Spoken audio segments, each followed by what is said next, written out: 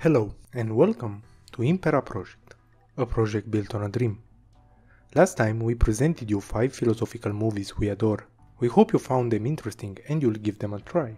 Today we want to talk about why it is impossible to be a perfect Stoic and why it is fine for that matter. Stoicism is a philosophy that promotes a lifestyle in which you are not attached to anything, in which nothing bothers you, and all the answers come from inside. This lifestyle is difficult, especially in our times, but using the Vita Beata on the Happy Life by Lucius Seneca, we can provide some answers to your questions about Stoicism. Before we start this video, we would appreciate if you take the time to subscribe to our channel, leave a like and a comment so we know you enjoy our content. In ancient Greece, Stoicism was a philosophy that applied to everyone, from slaves to emperors. Everyone could listen and learn the teachings of Stoicism. The Stoic philosophers were exposing their wisdom in plain sight, not hidden or hindered by walls of schools. They talked to everyone. That's why you can see a large variety of people using Stoicism. Epictetus was a slave, and yet one of the biggest Stoic philosophers, while Marcus Aurelius was for a time the strongest man in the world, the emperor of the Roman Empire. And yet, both of them were preaching the same ideas. More than so, the great Roman emperor was influenced by the teachings of a slave. Paradoxal and yet true, because Stoicism does not make any difference between people. A human being, poor or rich, lives only for other human beings, and fate, sometimes harsh, brings equality among the humankind.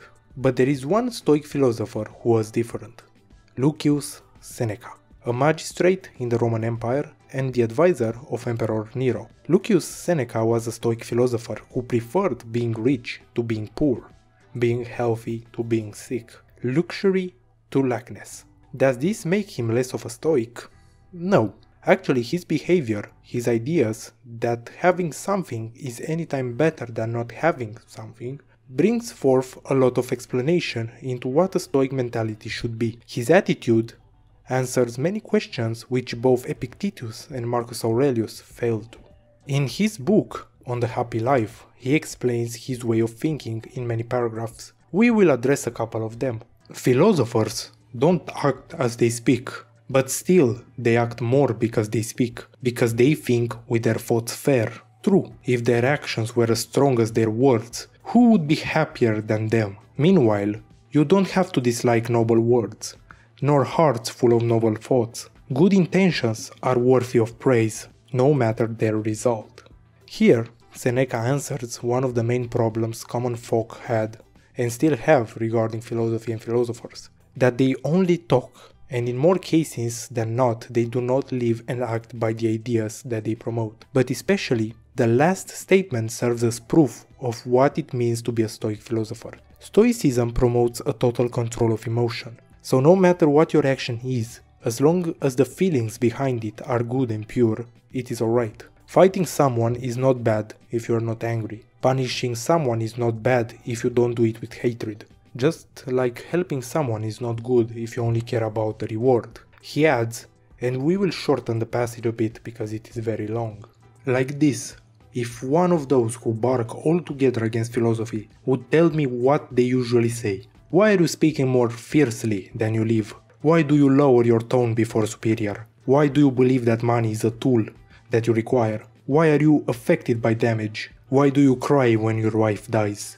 When your friend dies? You care about fame, and you get hurt by malign words. I will answer as such: I am not wise, and so, to feed your curiosity, I will never be. As such, ask from me not to be just like the best.